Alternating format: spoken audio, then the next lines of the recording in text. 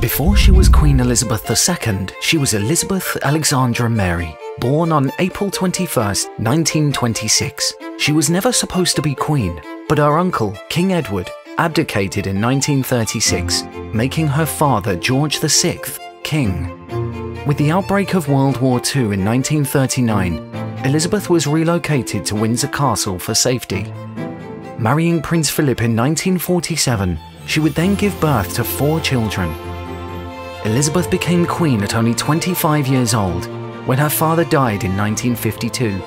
As queen, she was well known for her love of corgis and her world travels. In all, she visited 117 countries throughout her reign. She passed away on September 8, 2022, at age 96, crowning her eldest son, King Charles III. Queen Elizabeth II was the longest-serving monarch in British history.